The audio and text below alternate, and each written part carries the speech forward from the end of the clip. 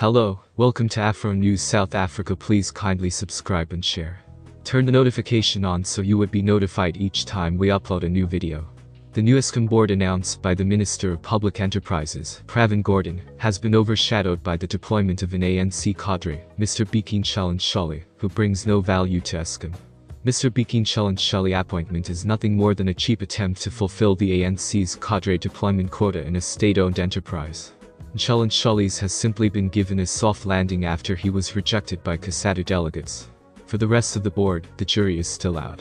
Although an attempt was made to bring some individuals with a heavy engineering background, the government did not go far enough, and some were simply recycled executives with no engineering experience.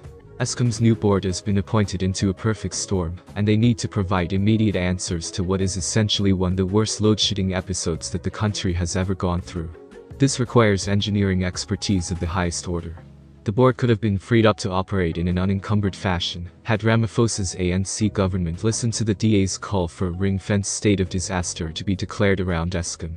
This would have empowered them to make decisions without the constraints of existing red tape, cadre deployment and more, all of which is responsible in no small way for the critical situation the utility is in. The board's first order of business is simple. They need to bring Eskom's power plant maintenance program back on track, secure short-term supply of electricity, and end load shedding.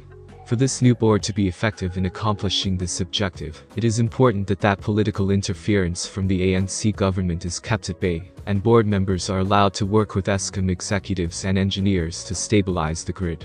In order to inspire confidence and obtain public support to what is easily a colossal challenge before them, the new board should, in the next few days, make a public address on how they intend to address generation issues at struggling power stations, and the corresponding electricity supply constraints. This is the least that they can do to assure a nation that is on edge, living in constant fear that the grid can collapse anytime. The time for secrecy, comment and control and obfuscation is over.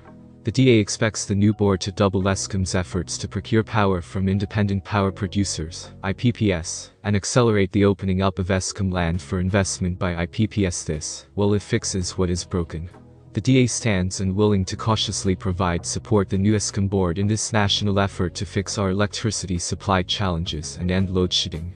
But this will only work if the board is willing to play open cards with South Africans and are clear on what needs to be done to secure the country's energy security.